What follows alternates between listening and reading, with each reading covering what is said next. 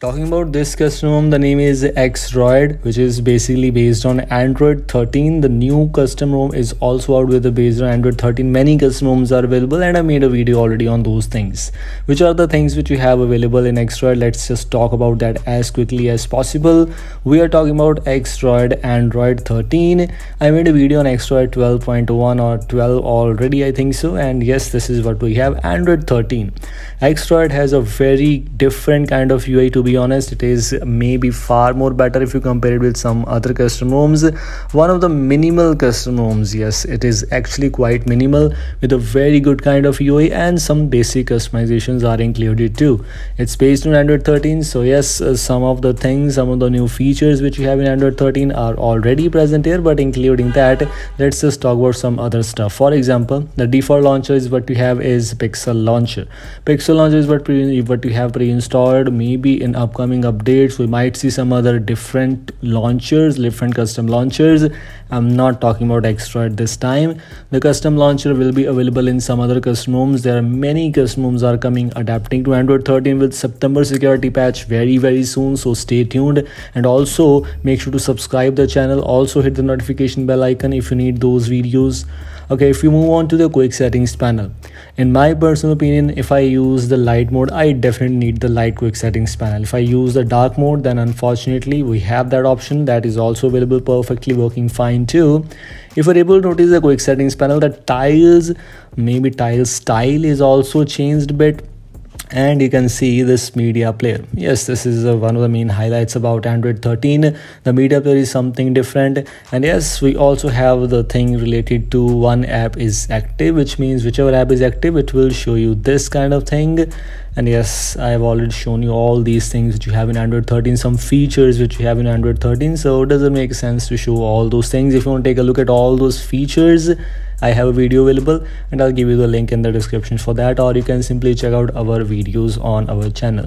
If I move on to some other things about this xDROID Android 13, which is basically OSS based, sorry if I'm not wrong, this is CAF based, or this was previously CAF based, but now it's AOSP based. Google Photos also has the unlimited backup option available for you, and yes, this is available as an option. So if you don't want that, you can simply disable that, but I think so 99% of the users definitely need this thing, and it's already available. As you can see, it's working perfectly fine. Same like that, if I check out the SafetyNet status, that how it is working, if it is fine or not, it is. And yes, I'm using this on my Mi 11X as my daily driver, and yes, I didn't got any kind of issues so far. I'm using banking apps without root, working perfectly fine. The performance seems to be good enough.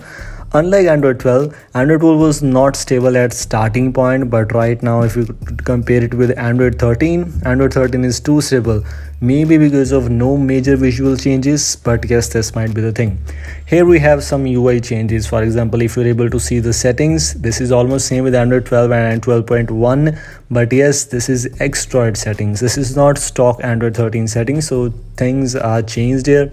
If I take a look at the security settings, you have the fingerprint thing, so yes, that's necessary, that's already present.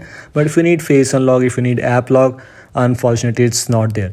You can simply check out some other custom ROMs. So if you need those features, or maybe face lock is still not a major deal, you can simply skip that. Fingerprint should be present and it's already there. If I take a look at the display settings, it has Android 13 kind of UI. Other than else, things are basically same. If your device has a refresh rate option, you can get that option too, so no issues for me at all. If I move on to the customization section, where we have all those customizations and features, in this first build, which is basically initial build based on Android 13, it has some bit of things. If you're able to notice the volume panel, you can simply switch between ring mode, vibration mode and silent mode. All of these things are already here. If I take a look at the other options, for example, some status bar icons, things are basically same here. You have some less customizations if you compare it with Android 12, but yes, as I just mentioned, it's just initial build, so no issues in that too. In gestures, what I found here is you can simply hide the navigation bar pill if you want to. If you take a look at this gesture navigation sensitivity, you can simply disable the option for full screen gestures, so that you'll be able to, you can simply enable that option so that you'll be able to hide the navigation bar pill well, but as you can see, buttons and some few of the options were missing from here. But yes, as I just mentioned, initial build, so yes, in the next update we might see some new changes. And yes, these were things which I just want to let you know. I think you like this video, I hope you like this video, and if you like this video, don't forget to like and share this. I'll see you in the next video. Until then, goodbye.